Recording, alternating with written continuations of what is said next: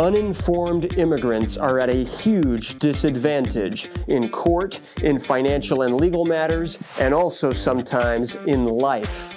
Well, what can we do about it? I'll tell you what. We can train, teach, inspire, and empower immigrants to maximize their lives regardless of their immigration status. And that's exactly what we're going to do here. I am your immigration lawyer and host, Otis Landerholm, and this is the Empowered Immigrant Podcast.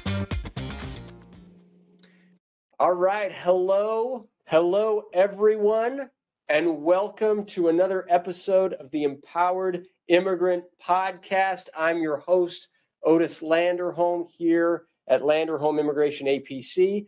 And we are so lucky, ladies and gentlemen, we are so lucky today because we have a guest. We have a special guest.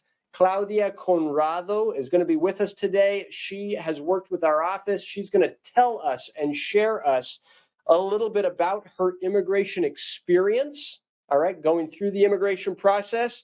And so, Claudia, thank you so much for joining us today. How are you doing? I'm great. Thank you for inviting me to be part of this and maybe help others to get the documentation and be like legal here and be successful here. And yeah. I love it. I love it. Well, you're very generous to be willing to give some of your time and to share a little bit about the process. So tell us a little bit about yourself. Okay. I'm Brazilian and I get married with a Brazilian, but who lived here for over 30 years. So he came really young. And I have two kids. We have two kids together. And but we just got married on the 2016. And the process would took longer because I didn't have the visa when I get in. So, but it was worth it. And I'm so happy that everything went so well. And I had a very help with the paralegal that you guys had it with. And he always contacted me, he answered me quick. And really I feel very have someone to supporting me, the lawyers supporting me. Even when I was in Brazil, he always I'm here, whatever you need. It was made me feel very okay, I'm doing the right thing. And it was I'm very happy now. My life is completely changed with the situation. Now I've been going more to Brazil and see my family, and able to work and back to school. I'm doing other things that before I couldn't, or maybe they charge me more to do it. But I'm very I can tell how I'm blessed that my life now is complete with my kids, and we don't have that kind of scare or fear anymore, which is good. That's so great. That's so great. And so can I ask you, your case had some complications. You had to go back to Brazil to finalize it, which always is a little bit of a stressful situation, right?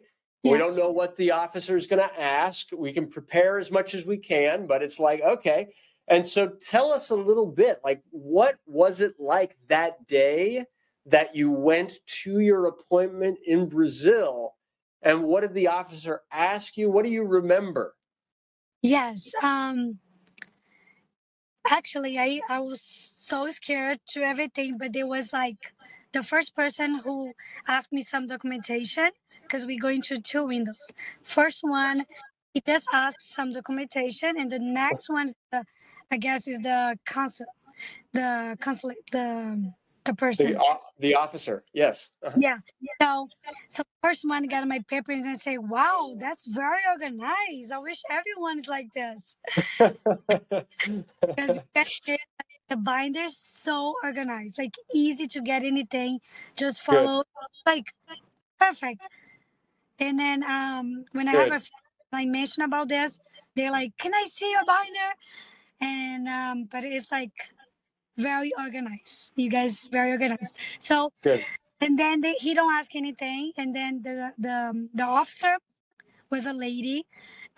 She able to speak Portuguese, but with an accent, very Yes. able to we able to study talking Portuguese, and then sometimes I answer in English, but she keep Portuguese. So Yeah. we just ask the name of my husband Good.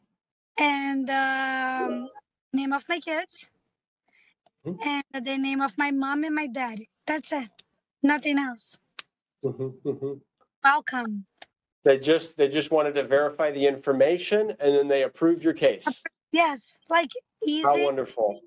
Like don't ask anything. And I was so scared because when I tried to get the visa from, so I they was helping me to put things, and I think I put something that is not the right thing, and I was kind of scared if this is gonna be an issue, but Yeah, nothing. we had to change But it. Right. so, they was so nice, and when I lived there, I was like, oh my gosh, can't believe it was Amazing. amazing, like a dream come true.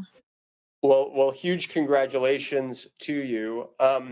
And so tell us a little bit, if you wouldn't mind, like what were you looking for in a lawyer? And if there's a, like what was a little bit about your experience working with my office? Yes. First of all, I came from a different lawyer on Yeah. the process, and I was so stressed about this lawyer. And then I was looking for something that the person can take my thoughts. I have a question, a lot of questions. They couldn't answer me. They just give me like with no answer. And to make an appointment was so hard. To talk to them is like, and I was, and then I was like done. And then I looking for you guys. And then the lady who talked to me first, she was so nice, and I Mhm. feel so comfortable. And we make the deal. And since then, the process was like fast. And the Yeah. guy working with me directly, he was amazing. He's like, he Mhm. knows everything what he's doing. And he was telling me like, oh, your next step is this. And then it was like, I don't know, was very helpful. Yeah. And more like my process. And then that's the reason my process was taking much more fast. And I received the NVC letter that for me, it was like, wow, I thought it was going to be longer, but it was so fast.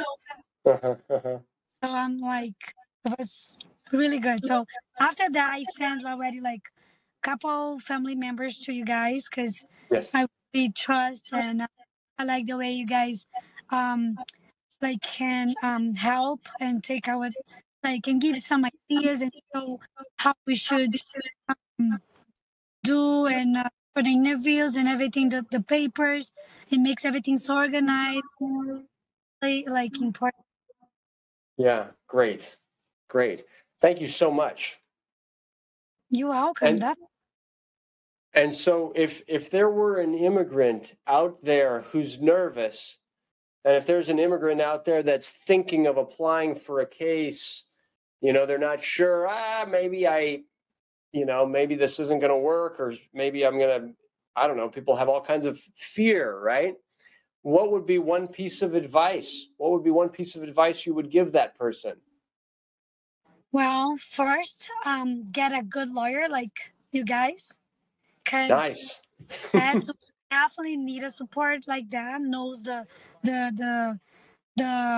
what's called the laws, Mhm. and, and find some tools to help. It's all about like documentation. So get all of it and have like a support like you got. The fear is always there. Like we always have the kind of like feeling, but a trust, take the Mhm. trust and just go it. And like I was the same thing. I was kind of like I'm not gonna do, and my husband was waiting for this, and then I was I need to go, and then finally, but listen, I not got a good lawyer. So, and then later I was feeling like I'm glad that I end up with you guys because I don't know what's going to happen with the kind of lawyer. So please find a good lawyer. That's the Yeah. key number one for me. The good But lawyer. Claudia, what if the good lawyer is way too expensive? I don't mind. Yeah. With work, I know. I mean, for sure, I feel like I went to 3 or 4 lawyers different, and I could like a lot of price. You guys took more price than the others, but Yes. I feel something different from you guys than the others. So I don't care about the money. I care Yeah. about like family here, my situation. The money's always come and go. It's always Yeah. like that. So And I mean, the real question is, is greater service worth it for you? And if greater service is worth it, then great, if I, Yeah. For you, I mean, it sounds like you've got a green card, yes, right? And so that's like, ship next year. It's like, yeah, and I'm very happy that this country is amazing. Like they give all the support we need for school, my kids, and I have special needs kids, you know, and they have everything. So I don't see me in another country, like back to my country now, because I belong. Like my kids is here, they need the support here, and I feel like they give I'm getting a career. And before I was housekeeper, now I'm a different area and a lot of support, and I feel like it, it's worth it. That's so great. And my documentation be legal and be everything right, worth it because it feels support. Yeah. That's the number one. But the lawyer needs to be a good one. It needs. Yeah, thank you for everything that you said. I very much agree with everything that you said. Anything else that you want to add? Well, my process took a little bit longer, but we need to be patient and take the hope and go it. Yep. One step at a time. Long process, but at the end, it's worth it. Yes, definitely. Doesn't I can't explain. Don't have words how feel right now to have everything complete and be part of this country. Like the money doesn't make if it was 20,000 whatever, it's worth it. Cause yeah, so I'm very happy. I love it. All right. Well, Claudia, thank you so much for your time today. Thank you for being a guest on our podcast today. I'm grateful to have worked with you. You've been a fantastic client to work with, an absolute pleasure to work with. And so I just really appreciate you. Thank you. All right. Have a wonderful rest of your day, and thank you so much. Thank you. Bye. Okay, bye. All right, everybody. All right. Well, thank you all so much for joining, and we'll see you on the next episode of the Empowered Immigrant Podcast. Take care. Bye-bye. Thank you for listening to the Empowered Immigrant Podcast. If you like what you heard and if you want to learn more, please go to landerholmimmigration.com/podcast.